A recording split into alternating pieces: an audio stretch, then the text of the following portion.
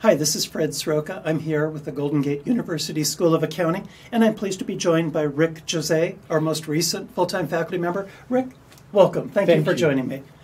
You know, Rick, I have JD CPA after my name. You have more letters than you can shake a stick at. Could you briefly explain not just the CPA, but the other certifications that you have? Sure, Fred. I'm happy to do that. Besides being a certified public accountant, I'm also a certified government management accountant. I'm certified in financial forensics. Many thanks to Golden Gate University. After my obtaining my master's degree in forensic accounting, pursued that as a CFF. I'm also a certified in information technology professional, a certified information systems auditor, certified internal auditor, certified fraud examiner, and also a licensed private investigator in the state of California. Wonderful. And your background includes time with FBI yes. and who knows what else, right? Yes, that's correct. I was in a police department at the FBI and law enforcement, yes. One of the things we're trying to bring to the School of Accounting is the incredible breadth, the incredible opportunities that are available in accounting right now. It's not yesterday's, I'm going to learn how to be an auditor, I'm going to be a tax person. Right. But there are all these wonderful worlds that are blossoming where really you can differentiate yourself in a hurry, right? That's right. That's right. That's right. right. As you bring these different programs to bear, what we're going to be doing is also connecting with our alumni and trying to talk about how they can add more value to their clients. Correct. As we go through that, today's topic is just one of those topics, which is data security, how you deal with it. Yes, Fred. This is a topic that's very near and dear to my heart. This is a topic that in the past 2 years when I was in public accounting just before I left to join Golden Gate University, it was a topic that was very difficult for some of my clients to work on. And I always ask them the first thing they should do is we as a CPA firm need to look in-house. Let me just give you a quick example of what happened. About 2 weeks ago, I get home from work. I opened the mail, and there was a letter from a CPA firm I have never heard from, or never seen before. And I opened the letter, and there it was. Your data has been breached. We apologize. We audited your pension plan when you were with such and such CPA firm, and we don't know how this has happened, but the forensic analysis we've done through an external firm proves that our data, your data specifically, has been stolen, and here is a 12 months or 18-month credit monitoring. Well, this is an issue that I believe all CPA firms need to look at from an in-house point of view. So what are some of the things that we are asking you to do? Some of it is identify those critical confidential information that you house. Those could be information from your client. So, for example, if you have tax clients, what are you doing about their information? How are you protecting their information? How do you store that information on your servers? What methodology or what technology are you using to ensure that that data is protected, and what are you doing as far as data retention? Those are some of the very basic stuff.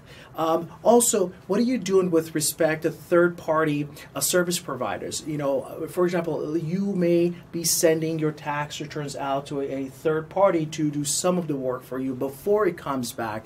So do you have those consents? Do you, how do you know that they are actually protecting the data and the integrity of the data as it's transmitted from your office to theirs and back?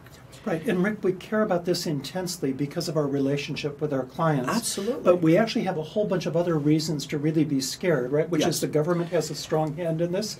Could you briefly summarize what it is accountants should be thinking about as they go through? Absolutely. So at Golden Gate University, we actually teach a course on business ethics. And let me share with you one of the first one that we have, the AICPA Code of Professional Conduct, subsection 1.700.001. And I think you have actually had an opportunity to look at that, and I think the audience would appreciate just getting a feel for the background, the content of that. Well, it used to be that accountants felt they had one free gore, meaning if we've never had anything taken from us or we've never lost all the data, Right. then we must not be bad people. The problem is that the newer standard that's been codified suggests that if you haven't thought about it, if you haven't built a plan, the first time that you have a problem, you may already be subject to sanctions. So watching that and recognizing that you need to have thought about how you store data, you need to have proactively taken reasonable steps to protect it, and to make sure that it isn't, number one, lost, that it isn't compromised, that it isn't stolen. Exactly. That's a critical part now of having public practice. And for those of you out there that are, in fact, part of a CPA firm, as part of your peer review, there's certain critical questions that the peer review team will be asking. Oh, well, we have to be in compliance with our professional code of conduct. So I think that's really important to consider. To think about it for those of you who are actually have a tax practice. So the Tax Internal Revenue Code section, subsection 7216, again talks about data integrity, data security, and how you deal with that. Right, and even if it isn't a loss of the security, something as simple as offshoring. The tax prep ran into a horrible problem. My wife's old firm was outsourcing, and what they found was that even though the offshore accounting firm was an affiliate, they needed to change their engagement letters at the last second to get specific client consent because the offshore entity was considered a third-party service provider. Correct. And that requires very specific consent. What's scary is the AICPA took those rules but then changed the definitions a bit. So I think we need to go through this one twice, right? Just to make sure we are in compliance. Of course, never forget the Graham-Leach-Bliley Act, which also covers some of these information that I just shared with you with respect to confidentiality, storage, and protection of the data. The one that I really have spent quite a bit of time on is the Federal Information Security Management Act, also known as the FISMA. The FISMA came out because of all these data breaches that we've had. And as a result of the FISMA, what the United States government done through the National Institute for Science and Technology, or NIST, they came out with a cybersecurity framework. That was really the result of that. Now, the FISMA, you may be asking yourself, wait a minute, but that really does apply to the federal government. What has that got to do with us? Well, if you have clients that are receiving federal grants, that will not excuse you or your clients from saying, well, we're not really a federal government entity, therefore that law does not belong to us. In fact, and from an attorney's perspective, you might want to look at it and speak to your attorneys, but based on a lot of conversations I have had with other attorneys, they said pretty much that's an extension. The FISMA will have an extension, an arm all the way out to the local governments if they're receiving federal funds. So that is an area, and certainly, as I said, the framework for the cybersecurity was born because of the FISMA, or the Federal Information Security Management Act. Got it. So step one is, cobbler, take a look at your own shoes, right? Which is make sure that you, in the practice of public accounting, are thinking through what you've committed to your clients, what you're doing to protect their information, and then what the government standards are with respect to that information. That's right. That's right. Right, that's a cost center. Now let's talk about being able to go out and add value to our clients. A lot of our alumni are frustrated because they feel like all I'm doing is delivering a commodity, an audit report, a tax return. What you're trying to drive with all of these specialties is saying you can deliver more value to your clients. You can become more of a trusted advisor. Correct. Let's assume that our alumni really don't have much background there. What kind of conversation would you imagine you'd recommend they have early on with their clients, particularly right after a tough, busy season? Sure. You know, thank you for bringing this up, because as part of added value, what we did at my old firm was having that conversation with the client to say, yes, we're doing your financial statement audit, but in addition to that, let me ask you a few questions. What information is confidential? Have you gone through your customer list? Have you identified, what customer data are sensitive and confidential? Have you looked at employee lists? Have you looked at trade secrets that you potentially are carrying? We actually had 2 or 3 of the largest pension systems in the state of California as clients.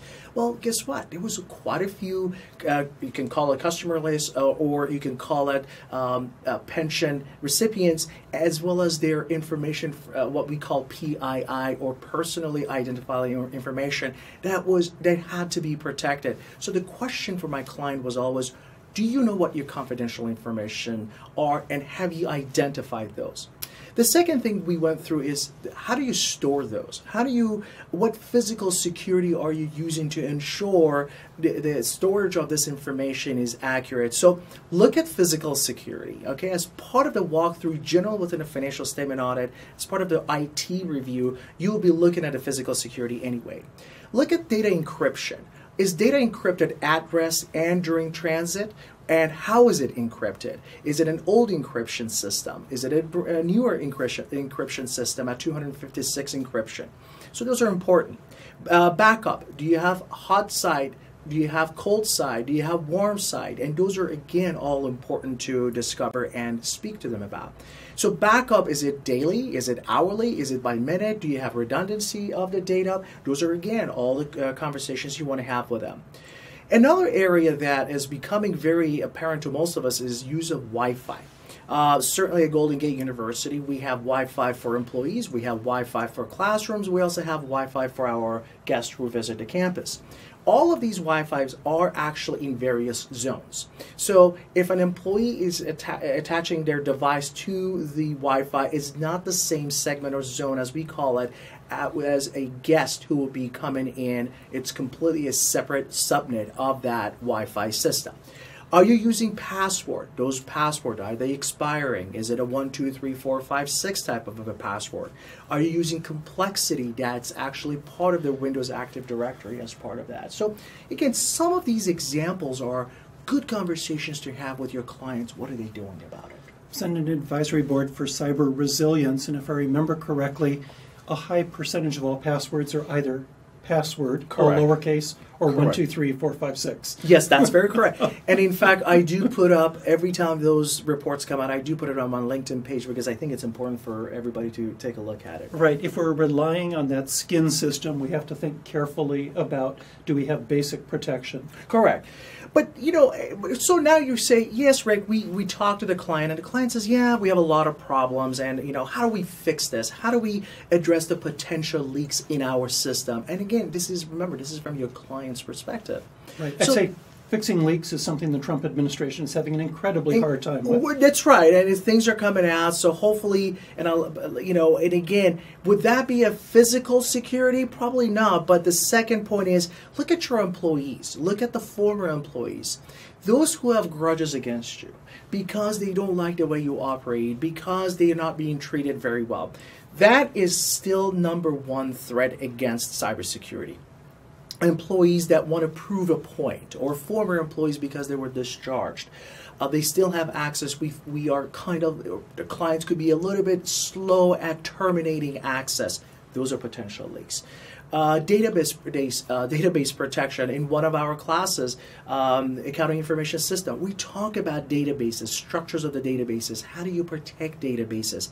So that's an important concept to understand. And for those of you who may or may not understand that, that's a great opportunity to take some initiative and look at some of these courses and see how those data protection could be helpful. So our IT professionals probably set up a nice database that everybody can access. But correct. That means anybody who can get through a password can download everything. Absolutely. You might protect certain fields, restrict certain fields, or you might stop if anybody says, tell me everything in the database. That's right. And ask a few more questions. And I would always give the example of, never forget, the biggest leak in the U.S. Intelligence history, Edward Snowden.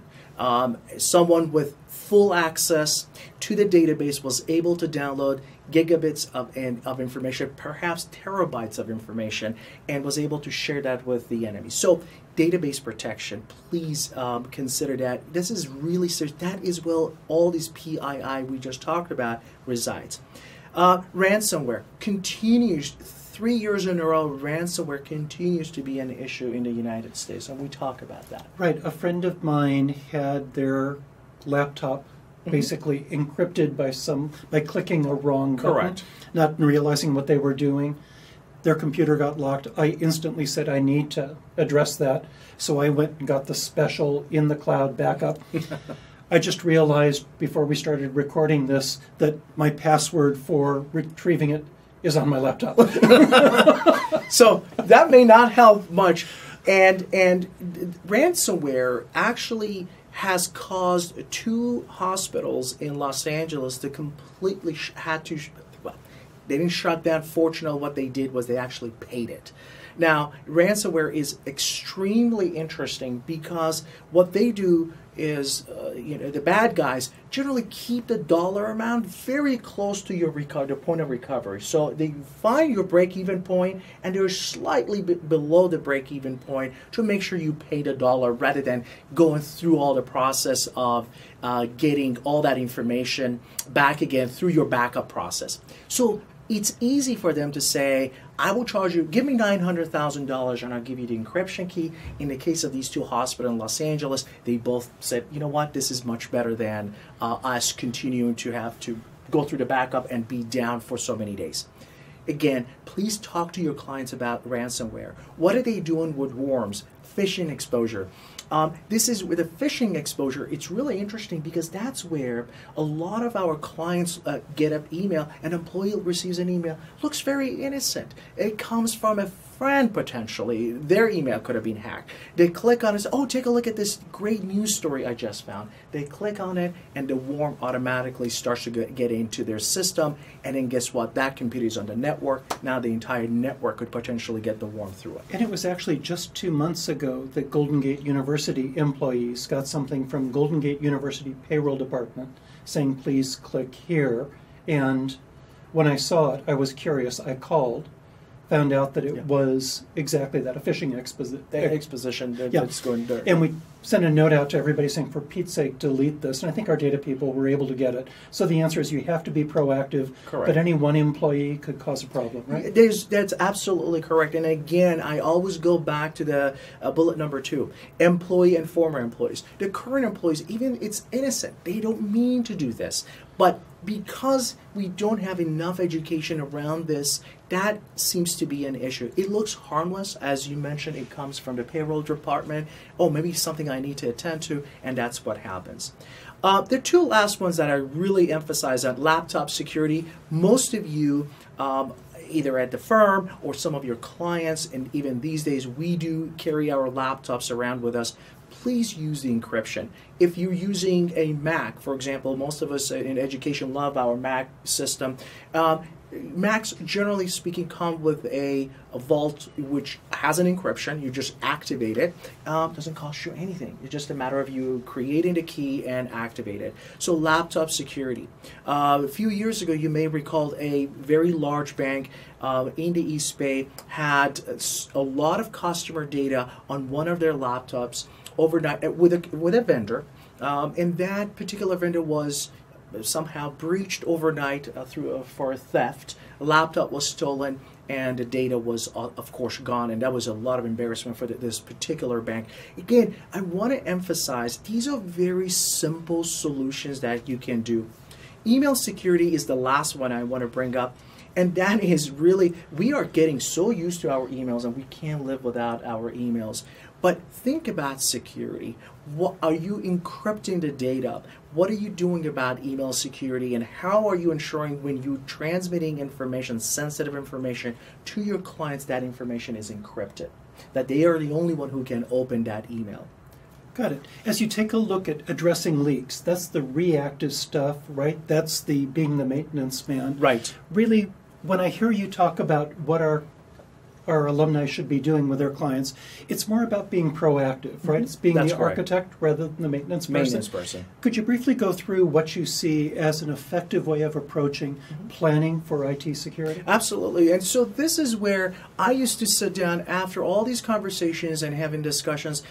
We provided a plan to our clients, and I would highly recommend you would do the same thing with your clients. So take a look at the data protection audit. What as part of the audit process, audit their data protection. Now, you can use AICPA guides such as SOC 1, Service Organization Control 1, Service Organization Control 2. You can use a combination of those. You can take a look at other frameworks such as framework from ISACA, COBIT. So again, you need to look at the data protection and audit that to ensure that there's some kind of a security mechanism around the data that's protecting that data from being hacked or being maliciously removed for the wrong reasons, really. Record retention, storage, and backup policies, generally those are very easy. You can take a look at what backup procedures they have and audit those or help them audit those to make sure that these are in line with industry standards. Depending on the size of your client, the nature of the work they do, obviously the cost has to be an issue that you will think about, and you will discuss those costs with your clients. Although the cost goes sky high if you get hit with a subpoena, right, to produce documents. That's very true. And so having some kind of records retention that doesn't say we'll save everything forever, if it's part of your business policies, you're fine. If it's to not have to respond to a particular summons, you're a bad person. That's right.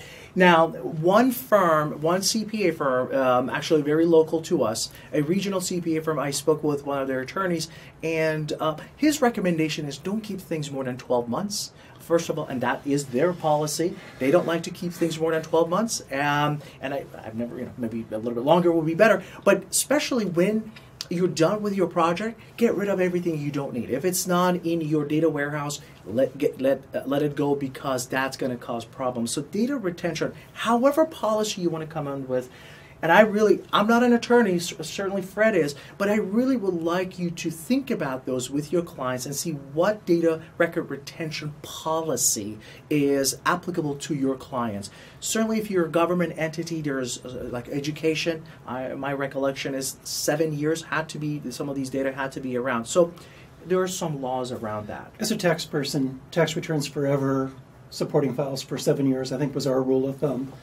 Took care of the state statute of limitations as well. Right? But at least spend some time talking with your client about what's the longest you've ever had to go back. When did you hate yourself for not having the data? I agree. When did you hate yourself for having the data? That's very true. When did you hate yourself for having the data? Again, as a former FBI agent, I was always interested in what the client has. So my subpoenas, when I wrote them, I wanted to make sure I can get as much data as I can possibly get. Now, if the client didn't have it, there's nothing I can do about it. But if they did, I would definitely love to see that. So again, that's a conversation to have. Data encryption policies, I cannot emphasize this enough. From a laptop, from the database itself to the network, just think about that in a large, even on your backup systems. What data encryption are you using? We also talk about access policies and restrictions. Think about access policies as such. Should Fred have access to the kingdom? Well, although Fred is the dean of the School of Business, he perhaps does not need access to entire Golden Gate University's database. Does Rick Josiah need access to the entire Golden Gate University? The answer is no. So there are people that you have to identify and have the policy written in a way that makes sense for the business to continue to operate. And you don't want to stop the business because people don't have access to a certain types of information for them to do their job. So I think access policy is very important, especially like, for example, with tax returns. My question always was for our tax folks, how are you guys protecting the data? How do I know that if I'm not working in this particular tax return, I will have access? Because some softwares out there don't actually have the restrictions that you want. So you might want to have that discussion internally about that. And I don't know if you have... I went to work for a Big Four firm, and we had an intern type in format star.star on our shared drive. And that changed my behavior for a long time forward. Right. First thing I did when I came here was I pulled a copy of all of what is our course content. Sure.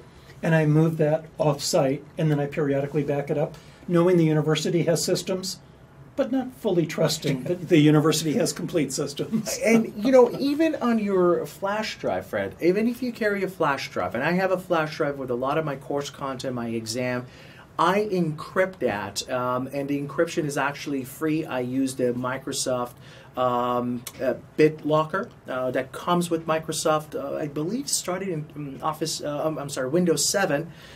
So Windows 7, if you have Windows 8.1, Windows 10, which is much better now, but use the BitLocker. It's inexpensive, costs you actually nothing. And you can easily encrypt your data, including your little thumb drives. Right, and then if you're having conversations with your clients, you can say, if a salesperson says, please give me the entire customer list of the organization, maybe you want to say, let's hit a stop button right there, right? This is the level at which you need to be thinking proactively rather than reactively. Reactively, correct. And so that becomes the communication policy and what you want to communicate with your, as Fred mentioned, from the sales standpoint and what you want to do. Now, one other thing that I think it's really important, we talked about the email and how you want to exchange information. My strong recommendation to you and your colleagues and your clients is to use secure file sharing platforms. There are a number of them out there, and I'm not going to really sit here and advertise for one platform versus the other, but I would just say if you just do the Google search and say secure file sharing platforms, you're going to find a number of them. Please use your better judgment. Make sure you get demonstrations. Make sure you review their SOC 1 and SOC 2 to ensure the auditors, the CPAs who audited these platforms, come back to you and say, yes, this platform actually meets those standards from the AICPA. And it's really important for you to do your due diligence before you choose a platform for secure file sharing. But enforce that and work with your, and maybe enforcement is not the right phrase here, but help your clients understand how important it is to use the right type of platform for the data share. Redacting unneeded information, I think in tax returns you guys will do that a lot. Certainly in certain government information you want to redact certain PII information. To give you an example, in my class, I really show my students how to remove Social Security numbers, pertinent information, data, date of birth. How do we do that? Because you may get a flat file from your client and you need to go through this flat file, organize it in a way that you can analyze it, but there's certain information in there may not be necessary, and you want to use and remove and redact those. Right, and when we sent partner K1s out, right, what we were doing, the version that we sent to the government and to the client for their files, clearly that needed the complete taxpayer identification number. But all the other versions, boy, we're sending things out where we don't have control over how they're going to get delivered, where they're going to get delivered. That's right. They probably go out to lawyers and accountants, who knows who else. So we would actually do a separate redacted version with maybe only the last 4 digits showing. Mm-hmm. But the idea of saying it's worth doing another run, putting X's into those first few digits, saved us at least a couple of embarrassing problems downstream. And I think it's the same thing when you think about data analysis and when you're thinking about what information do I need to have in this data. Because again, you don't want to be that CPA firm that had to send me a letter to say, oh, I'm so sorry, but your information was basically stolen off our networks. I mean, I don't know how else to put it, but that was a nicer way, there was a better way for them to put it to me. There's a couple more points. One is the confidentiality agreements that you want to make sure there is some kind of an NDA or non-disclosure agreements, confidentiality agreements between yourself, your clients, and the TPSPs that we talked about earlier. So you have these third parties out there, services that are providing it. Make sure these confidentiality agreements, NDAs, are in place. So that again ensures if the data is breached, what are some of the consequences or what are some of the actions they need to take? Right, and you're still probably responsible. If you Absolutely. Share the information with another professional in the U.S. or even an affiliate overseas, it's your problem if they don't do the right things to protect it. But that never happened to you, did it? Never happened to me. Good.